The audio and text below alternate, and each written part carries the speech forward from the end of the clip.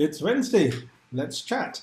Hi, I'm Kannan Chandran, and this is a WED WEB CHAT, our regular series of discussions about things that are topical and things that are on our mind and things that we want to get off our chest.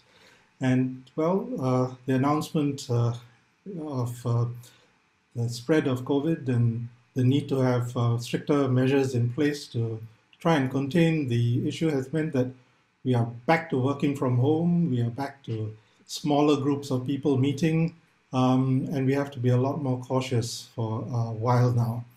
So what do we do? How do we then move forward? I think a lot of it goes back to what we've been doing all this while, which is going into the virtual space, having our Zoom calls and our Zoom conversations. And that's going to be around for a while, I think. Judging from the way the virus is spreading and the mutations that are coming out, it's going to be a tricky one to try and handle. We've still not got the better of it yet.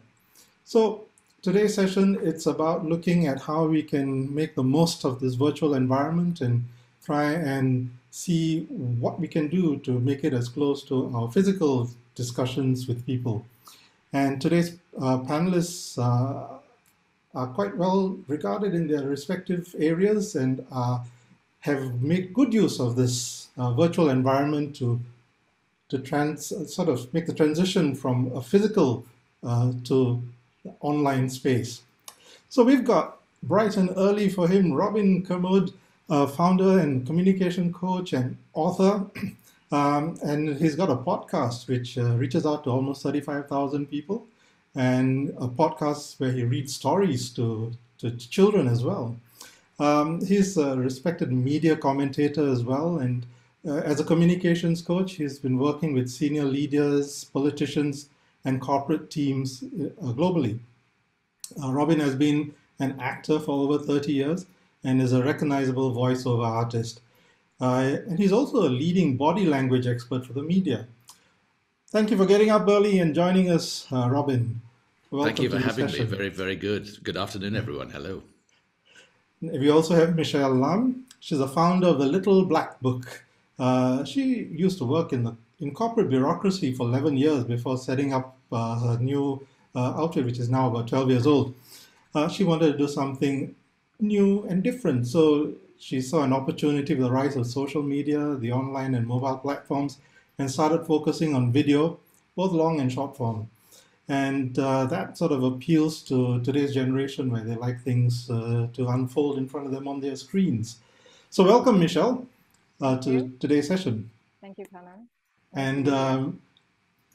And making up the trio of panelists is Kamal Samuel, the managing director of the Singapore arm of Financial PR.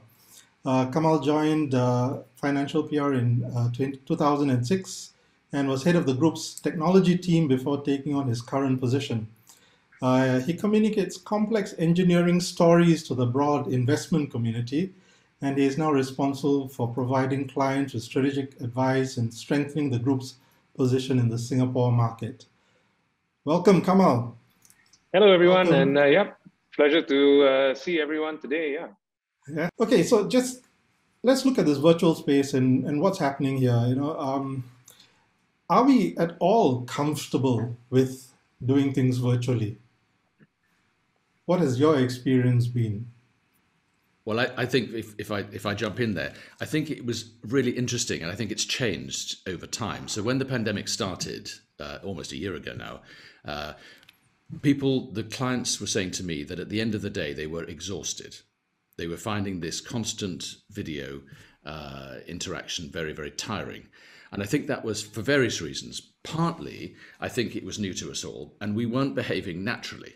So I think one of the things that we've learned to do over the year is we've got much more comfortable with this medium. So initially it was about we have to make the background perfect. I even had a client who, I looked at his background and I said, "You've got a very smart grand piano in the background." I said, "Was that grand piano always in that part of the sitting room?" And he said, No, I put it there to look good on the Zoom call. So I think initially a lot of people did that, would try to sort of make themselves look as smart as possible, or they put up fancy backgrounds and things.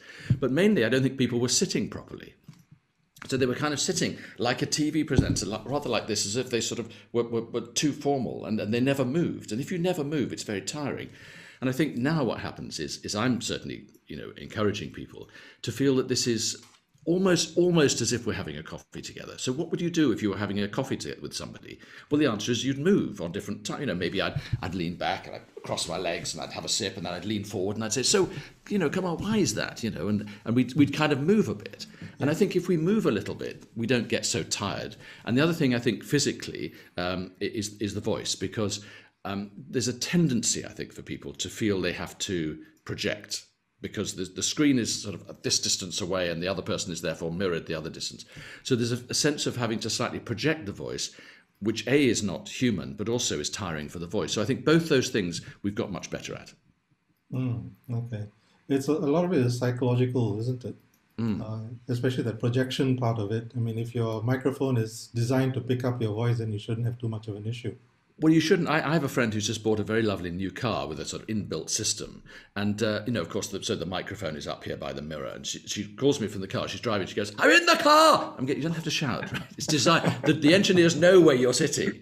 So you should be able to go, I'm in the car. I'm running 10 minutes late. I'll see you soon or something. But there's this kind of shouting thing going on. And so I think we have to learn to trust the microphone. That's the other thing, because they're super sensitive microphones now. Yes.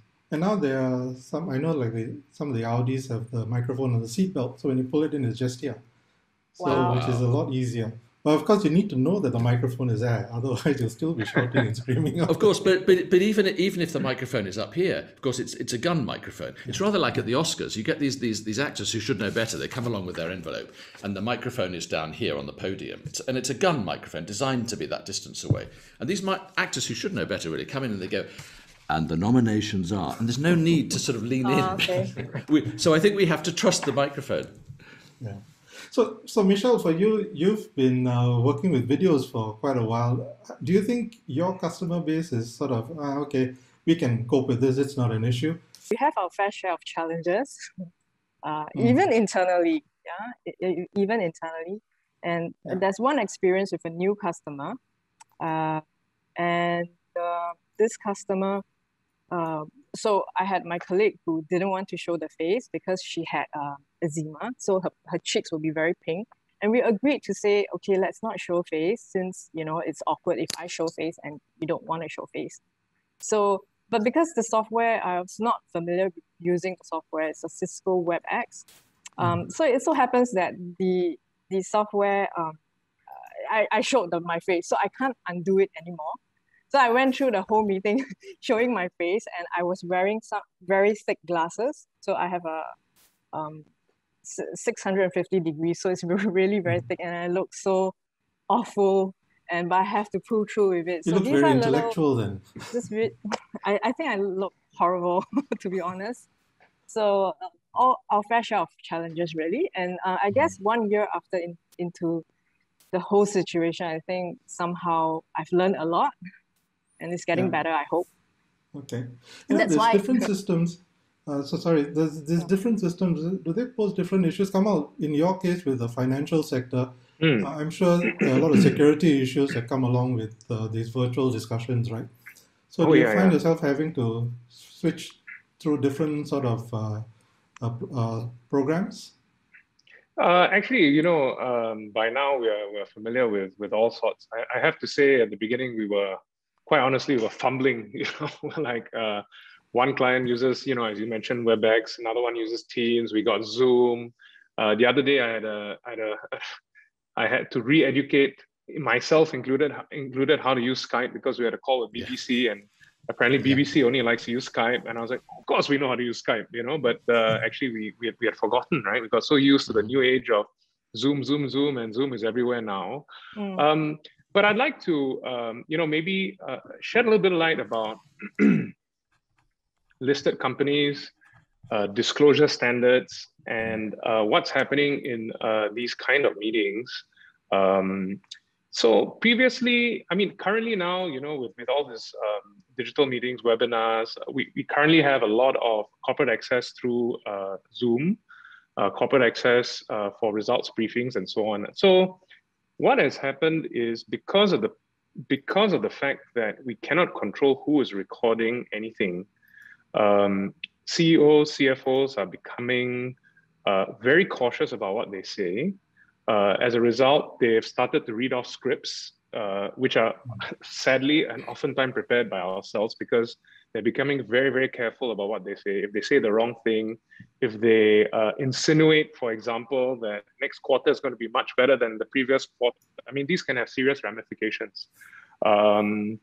So what is happening is that actually I find that these briefings are becoming processions to a certain extent. And how comfortable these guys, the body language that they portray in front of the institutional investors and analysts. I mean, people are not extracting the same value from these calls. And I find that it is a little bit less effective than what it used to be. So, but you still have the interaction, right? You still can field questions from the audience. So you can, how do but they respond to that, which you can't script? No. Well, generally, the investor relations firm or the public relations firm would definitely prepare the CEO or the CFO very extensively for all sorts of questions. Generally, the good questions you don't have to be prepared for because the CEOs generally know how to talk about good things. But the bad things, we should definitely try to disclose as much as possible and be fair to the listeners as much as possible, as much as we can disclose, of course. But yeah, it is not as straightforward anymore. And maybe it's a little bit of a tricky topic to broach, but definitely you can glean more from an in-person conversation than on a video chat for a listed company, I feel. Yeah. Yes, this is interesting. I had a client who is a CEO of a big global asset manager, and he had to hire a new CFO, and this had to happen during the early lockdown in the UK. And the guy did quite a good interview on Zoom, and it was all fine, and they met several times, and it was all fine, but all by video. And there was a moment last year where things were opened up a little bit, and he was able to go out for an in-person dinner. And he discovered over dinner, by the way this man was interacting with other people, particularly the waiters who he was rather rude to, that he never would have hired him under normal circumstances. And he said, it's there are some things you can't tell just on the video. People can present very well on video, but it's how they interact in the workplace and in restaurants and in life. We don't always see that. I think it's something really interesting. Kamal, you were saying there about CEOs reading off script.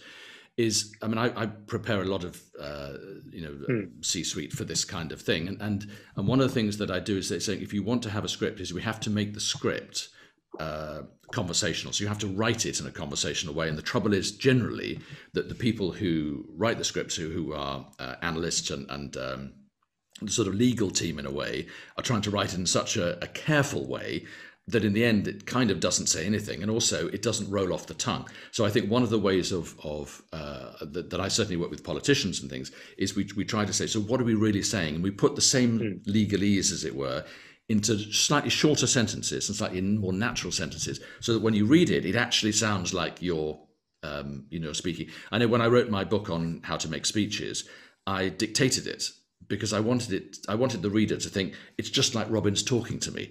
And you can only do that if you speak it. If you type it, you're going to end up with longer sentences, and typed sentences are more like sort of 12 to 18, 21 words long. They're slightly longer than how we speak. So I think sometimes actually saying it out loud and thinking, well, if that's better, why don't we just put that down, can be helpful.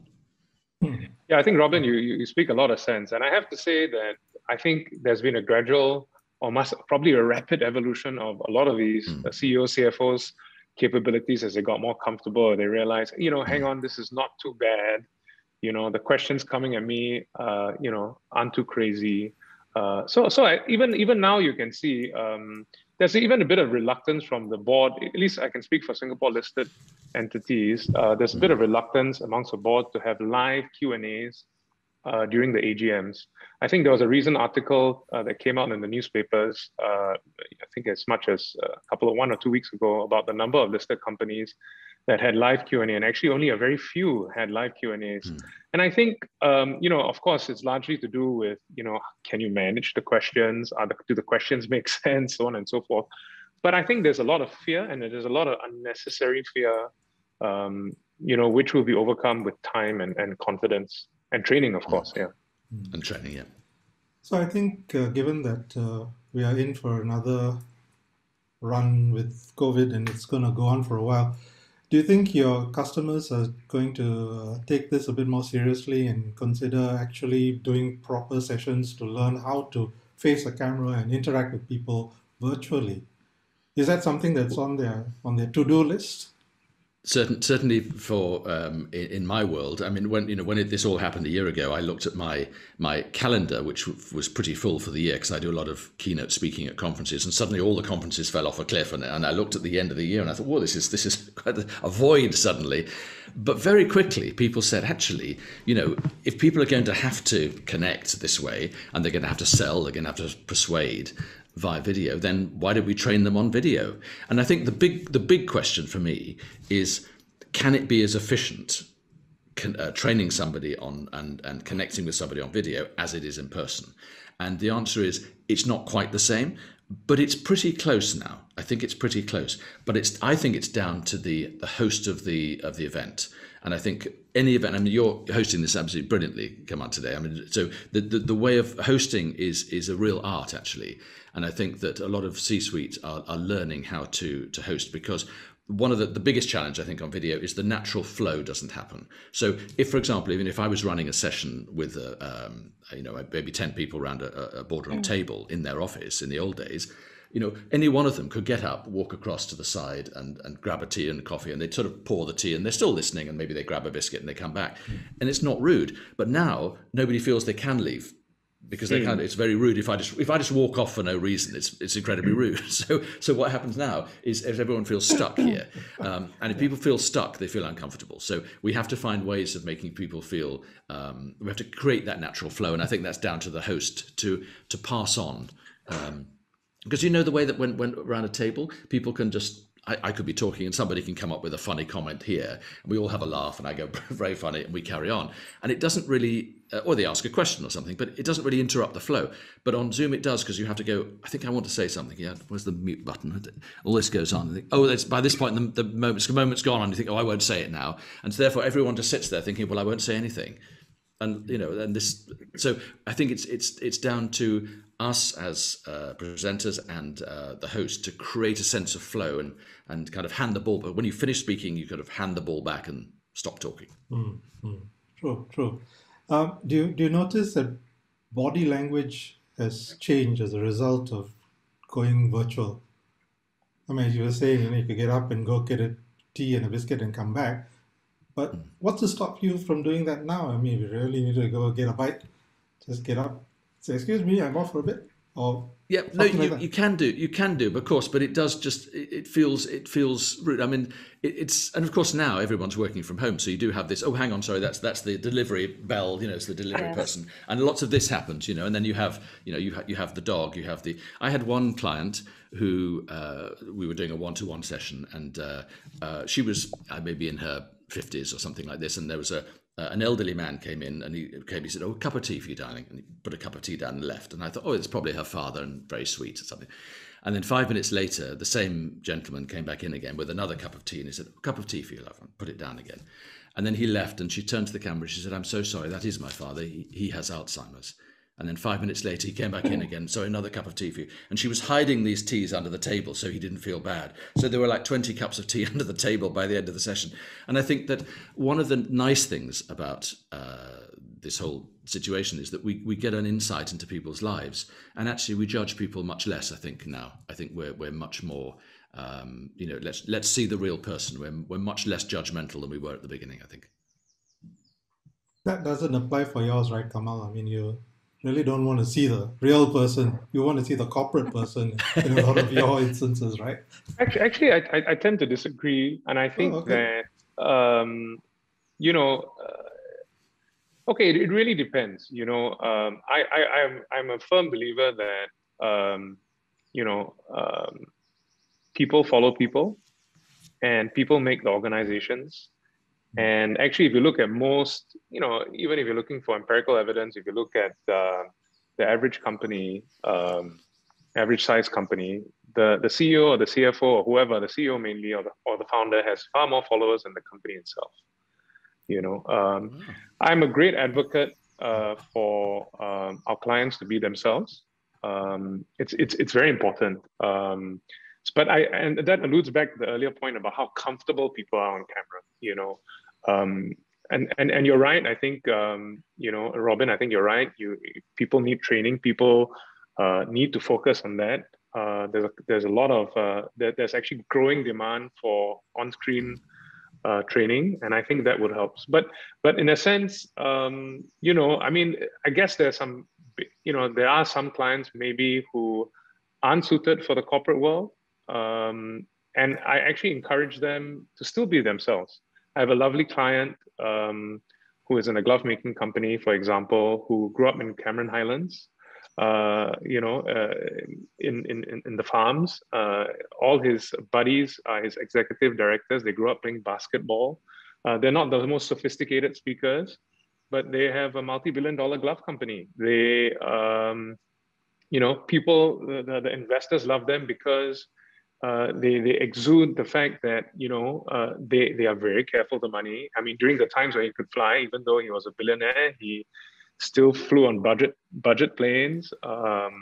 He still jogs from meetings in Singapore because he doesn't want to take a taxi. But these are the kind of things, these are the kind of personalities that should be shining. But sometimes when you're on a screen, you want to, you button up, you have the ties, people tend to look very stiff. And then, if you want to look stiff, then you need to be a huge corporation. You need to be the Coca-Colas, you need to be the SIAs, where the organization speaks louder than the CEO. So, I mean, it tends, I like these guys to speak a little bit more, and be themselves. It's interesting, Kamal, because you say there that, people do this thing of doing the button up. And the most common thing that people say to me is, a lot of CEOs said, I'd like to be like, well, I was going to say Obama, but both Obamas, I mean, Michelle as well. And because they say whether they're male or female, they said, I want to sound like a president, And I said, well, interestingly enough, I know what you mean by that, but I don't think you do, because what they mean by that is they want to kind of have that gravitas and slow speaking and this kind of thing. And that's appropriate if you're president of a enormous country. You can stand there and you say, good morning, ladies and gentlemen. Yeah. Right, you can kind of do that. If you do that in normal life, people go, can you just get on with it, please? I mean, it just doesn't really work. They go, who are you? So it's so I think with certain offices, you can get away with that. But I think to try to act that is and Michelle, from your point of view, if you're working with some of the younger people, who do they aspire to? Because most of my clients, would C-suite, would aspire to be, have gravitas and authority. What is it that your maybe younger people on video want? What do they want? They aspire to, if it's a media personality, somebody like Gary Vaynerchuk. Okay. Gary Vaynerchuk, VaynerMedia CEO, and he makes, And Kamal, and what is it? Yeah. I was going to say, what is it that these people have? What is it that what is the personality trait that they have? So Gary is very authentic. He just tells it as it is, and he quotes all his languages is normally towards the he would use some vulgarities, and it comes out as very natural. So I think the younger generation, they're after authenticity. Yeah. Mm-hmm. And along with Kamal, you mentioned like the CEO wants to portray themselves, be themselves. So I fully agree also, because you have to show your real self and show empathy and all because being a leader, you have to inspire and motivate, right? So I feel like Jacinta Ardern,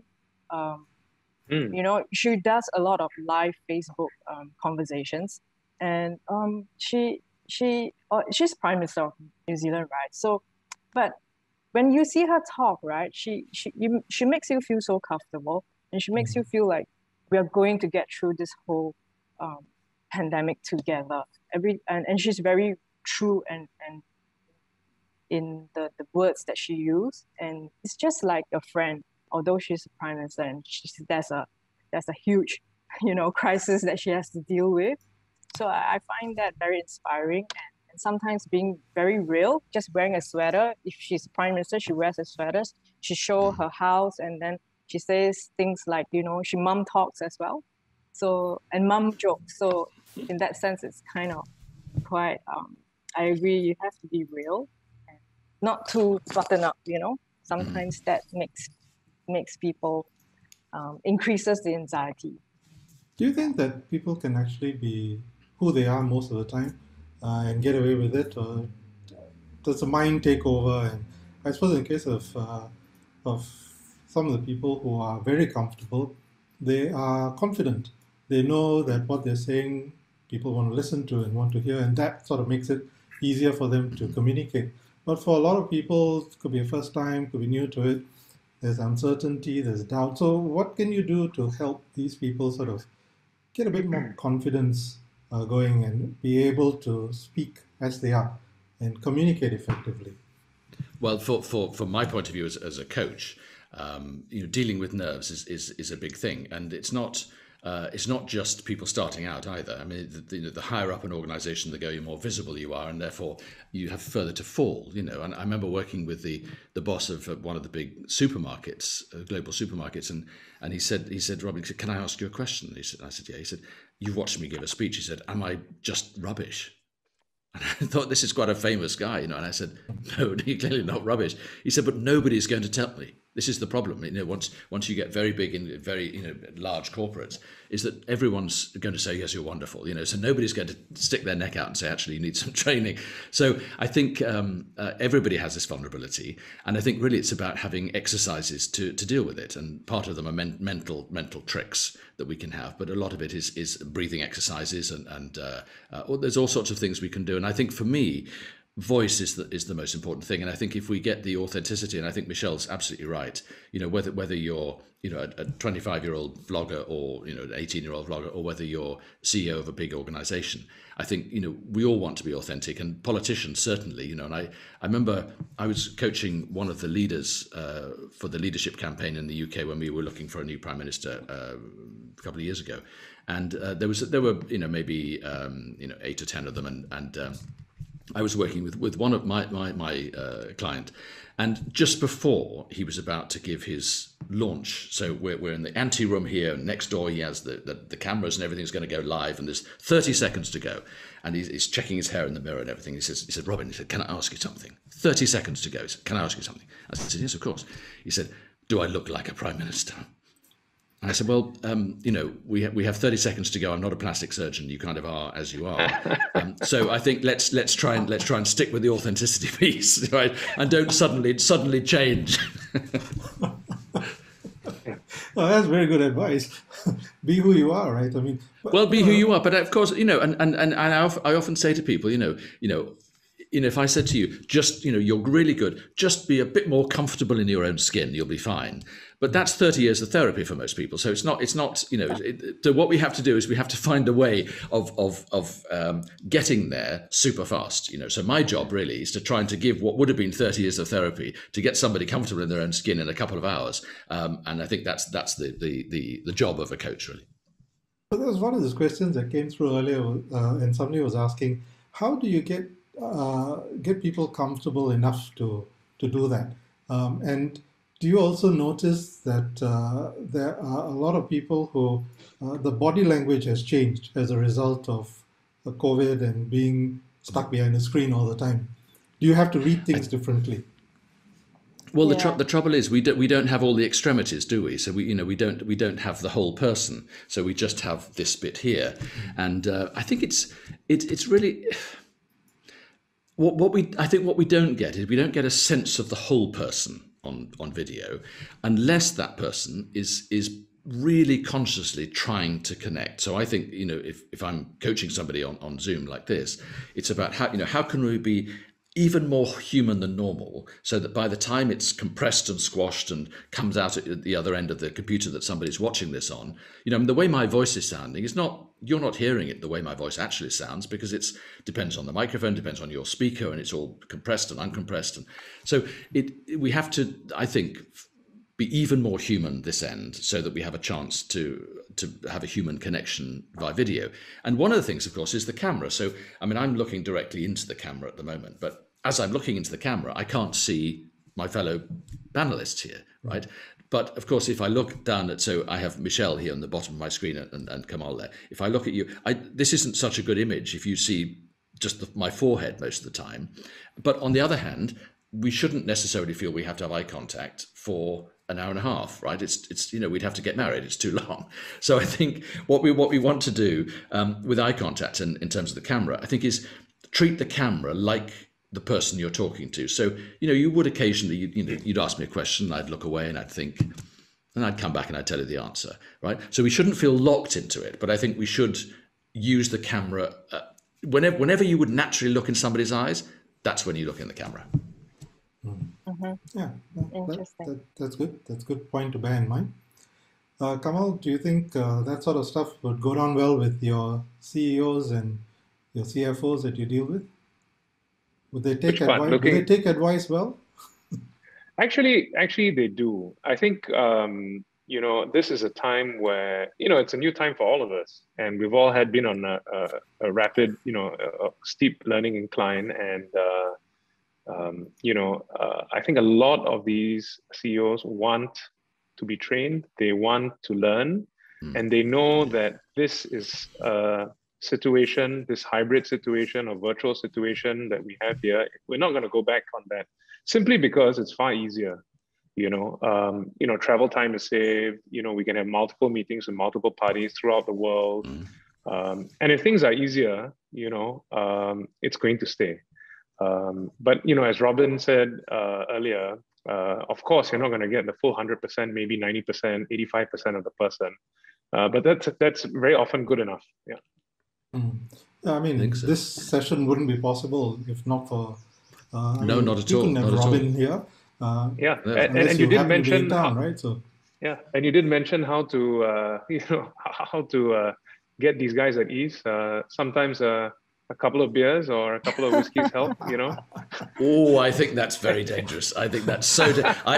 In my former life as an actor, they used to say, actors used to drink port because port is apparently one of the best things for your voice. So old actors would say port for the voice, just for the voice, right? Well, actually, it's not for the voice. They wanted to kind of steady their nerves, but it's not great. Now, what's interesting here in terms of lighting, I mean, I'm normally really good on my lighting, and I've just noticed that because we started this call at 5 o'clock in the morning here in the UK, and of course it was pitch black outside, so I have my camera lights here, but what's happened, of course, is the sun has come up and now it's completely gone. So I'm going to leave you for 1 second, but I will tell you why I'm leaving. I'm just going to pull the blind across so that I can have some control over my lighting, so I will join you in 1 second. Let there be less light. Yes. Okay.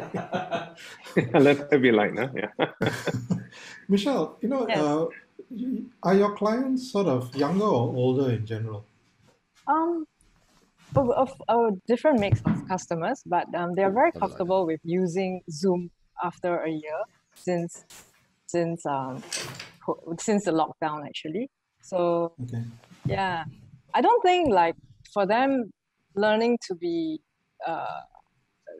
using a masterclass and learning how to be better at communicating on the virtual world is something on their agenda. Perhaps.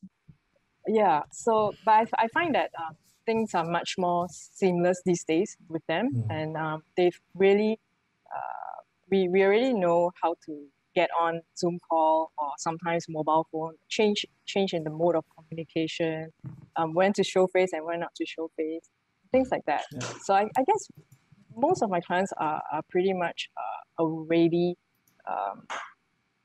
familiarized with virtual tools.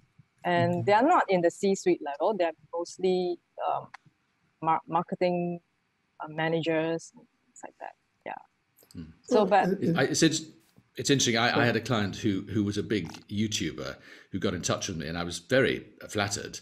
And this is a young guy. He's only 22 or something. And he has maybe, I don't know, sort of 400 million viewers or something. It's a big user. And he got in touch and he said, I'd love to have a bit of training. And so we had this conversation. We've had a couple of sessions together. And I learned as much from him, actually, I have to say, as hopefully he did from me. But it was really fascinating to see that even though there's an authenticity and there's a kind of looseness about it, I think a lot of people still want to do it really well. Even if it's the impression is, oh, I've kind of just picked up my phone and doing this. It's more around how the message is structured so that you're not wasting people's time, because people, attention spans are short. And so if you're going to do short videos, you kind of want to get straight to the point, but it doesn't want to look rehearsed. And that's what actors do, of course, is they learn lines. And the most common thing people say to actors is, how do you learn your lines? And I said, yeah, but that's the easy part. The tricky part is, how do they not sound like lines? And the same with Kamal's CEOs and people, is they can learn their speech. The question is, how do they make it sound natural? So they're just saying, well, this is how it is, even though they know what's coming next. Mm-hmm. I think a lot of this is also about the generations, right? Because the younger generation want to do certain things. They're more comfortable with their gadgets and with being able to communicate in that space. And they want to reach out to their peers. On the other hand, the older generation are thrust into the situation where they've been used to so many other ways of communicating, and suddenly now they have to do it in front of a screen. They have to communicate via this process. And also, how many different types of platforms are coming up? There's so many new things. So what do I do? What do I learn? What do I pick up on? So, do you think this is causing a further rift in the generational divide? Oh, that's a good question. Oh, wow. What do you think, Michelle? I think it's just communication. So, what feels most comfortable, and depending on the kind of context. So let's say if you are to discuss social, emotional issues, or you need to do a pep talk, then we just change the mode of communication. Let's have a face-to-face instead. Let's say it's a very work-related meeting. Let's do Zoom, because at least we can share screen, we can do the drawings on the whiteboard, and you can see expressions, right? So it's really, I feel, it's really just using the mode of communication that is most comfortable to who you're speaking to. So if I'm speaking to my parents, I would call them. I won't try to text them too much, because sometimes information get misconstrued through the text. So my parents are not very good at texting. So I prefer to pick up the phone and call them and give them, okay, please meet me here at 2 o'clock, okay, at the basement, not level 1. Yeah. So it's better this way. So yeah, I think kind of mode of communication, but then something to consider.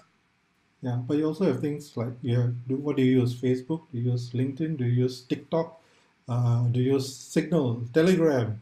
There's so many options, and each sort of has their own sort of That's very ecosystem true. That's very true. And they tend to be age-centric. Right? So if you want to reach many, it's going to be quite an expensive endeavor to try and get everything lined up for each platform, isn't it? So that's what I meant. I mean, is this going to cause a lot more of a split in terms of how we are communicating? Because at the end of the day, what we listen to is what we are comfortable working with.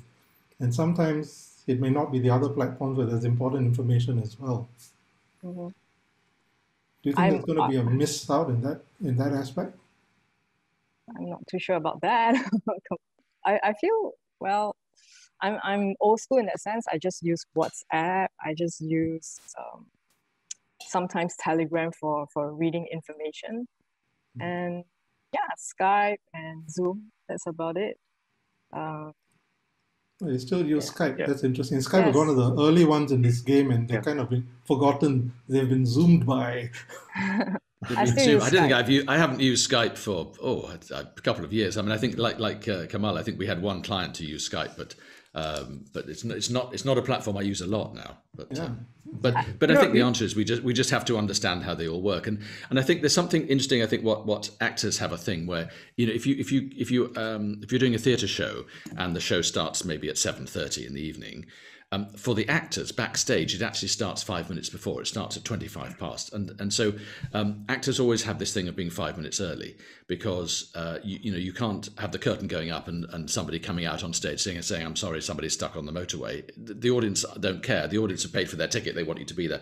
So I think that the big question for me one of the big questions on Zoom on videos is, do you start a meeting on time or do you wait for everyone to come? And it's a tricky one because I think it's a bit down to the culture of the organisation. But I'm from a background, and I know I'm old or whatever, but I come from a theatre background. Young actors will be exactly the same. Is that if the show starts at 8 o'clock, you're there at 5:02 because it takes a bit of time to check out these platforms. Sometimes it's not quite the same. Where's the layout and how do I mute and unmute? And sometimes you need to give yourself a little bit of time for that rather than coming in. I remember at drama college, the director said, if you're coming in the building at 9 o'clock with your coat on and a cup of coffee, doesn't mean you're ready to start work at 9 o'clock. The fact you're in the building, you have to be in 5 minutes before, take your coat off, put your coffee down, 9 o'clock, you're there, And I think the same, so I think we need a little bit of extra time between, so I always try to have, at least 5 minutes between meetings because I need to kind of turn off one and then log on to the next one. As if you go back to back, you're always slightly running late, I think. And that's one of the challenges of video. I mean, Kannan, I think your question is very interesting. I got a couple of, at least one or two interesting points to make. And I like to, harken it back or liken it or bring it back to the point of our boring world of investor relations and how we missed the beat with cryptocurrencies and the communications that they were putting across. In Singapore, I mean, you've seen the IPO market isn't exactly exciting. You've had great tech-based companies, scrounging around for a couple of $1 million, $10 million.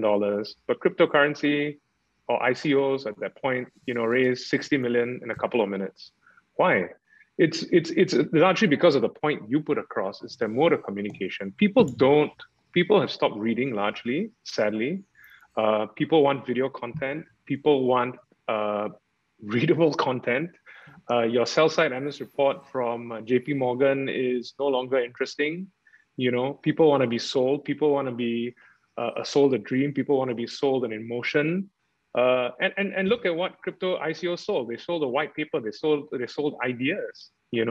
Nothing was ever built. And that's because of the mode of communication. So back to your question, are they missing out? Has that created a divide? I think initially there was a divide, but I think if people want to chase their money, if people are smart enough, they will evolve. I mean, this pandemic has brought great pain, but with pain, people evolve and we have to change. And that's why I'm a big believer in pain brings change. Maybe it sounds a bit, horrible to say that, but I think change is for the better and we have to evolve. Yeah. Cool. Well, we've hit the 1:30 mark at the end of the session, but before we go off, can I just get a sense from each of you of how long do you think we'll be continuing with virtual meetings? Michelle? I think it's here to stay for a while. So let's all just... Hopefully, this will be the default mode of communication moving forward. And let's just embrace all the changes there is. And I know we are living in a world of so much uncertainties. And so let's be kinder to each other, be a little bit more patient, and spread love all around. And world peace. Yeah. And stay Kamal? safe. Stay safe. Yes. I actually think I very similar views to Michelle, but I mean, I'd like to bring up the point that we are all human beings. We're run on a bunch of neurotransmitters in our brain. One important neurotransmitter is essentially dopamine. And that's, pleasure, that's reward. Is this form of communication rewarding? I think there are some merits to it, but I think I can't wait for technology to reach the next level where it gets even more interactive, even more rewarding. But at the same time, I do think when and I won't say if, I say when this pandemic is over, I think there will be a rush back to communication, a rush back to traveling, face-to-face communication. And I think there is so many things that we can do in person that we can't do on the camera because technology isn't there. But I think the worlds will eventually start, to meet eventually. Yeah. Thanks. And Robin, how about yourself? Well, I think obviously I agree with everything that people are saying. I think the interesting thing now is we have different choices. So, we quite often I'll take a telephone call with somebody. In the old days, if I was coaching one-to-one, I'd maybe do a 2 or 3 hour session with somebody. Now, 3 hours is too long on Zoom or on video. So now what I often do is we'll do an hour and a half, break for a cup of coffee, and then we'll come back and we'll do the second session on the telephone. And it's interesting because I think you can have different conversations on the telephone than you have on video, because sometimes people are more honest if you can't see them. And I don't mean that they're duplicitous in that sense. I mean, they feel freer in a way because they can move around, they can sit and stand, and they can kind of, because they're not being filmed, they can be more honest about their emotions sometimes. So I think some conversations are better, as Michelle said, it's about generationally, but sometimes it doesn't all have to be on video. I think the way we connect, we have various ways of connecting. I think I personally miss shaking people's hands. I really miss shaking someone's hand. It's just there's something so lovely about it, and it's the kind of, it's a human thing, rather like the sort of biblical let's break bread together. It's that kind of let's be together, and I think that we do miss that. But in a hybrid world where maybe we can get to do a little bit of that and a little bit of this and a little bit of phoning and a bit of texting and a bit of everything, and as long as all the communication is kind, as Michelle said, and then it's a human connection, then humanity will survive, and the humanity of humans will survive. Thank you, Robin. I think this session's really been about how we're going to reach out to people and communicate, right? And I think the hybrid sessions are probably going to be here to stay because they are efficient. And if you can, and when you can start meeting people in larger numbers, it's an opportunity to get back to getting that handshake going again. And then, of course, sanitizing your hands immediately after, just to make sure nothing is spread or caught. I know. But then, you also get the chance of, like in this instance, bringing Robin into the discussion, right? So you get a richer ensemble as a result by bringing the virtual world in with the real world. And maybe that's what we should look at, see what are the positives we can find in all of this and draw them together and build something stronger as we go journey on into this world. It's certainly a lot more efficient because we can start on time, end on time, and carry on with the rest of our day without having to commute, without having to worry about traffic or a whole lot of other things that get into our way and prevent us from doing the things we want to do. Thanks, Michelle, Robin, and Kamal for being on this session. Great points. Thank you. It's been a pleasure. Yeah. And Robin, look forward to being at your session on the 11th as well.